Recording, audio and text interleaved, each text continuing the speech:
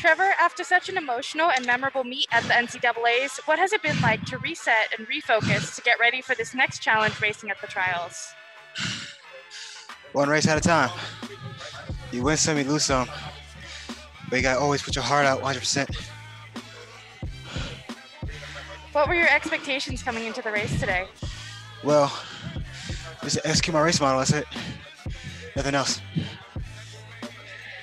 Walk us through the race or your mindset as you were going into it.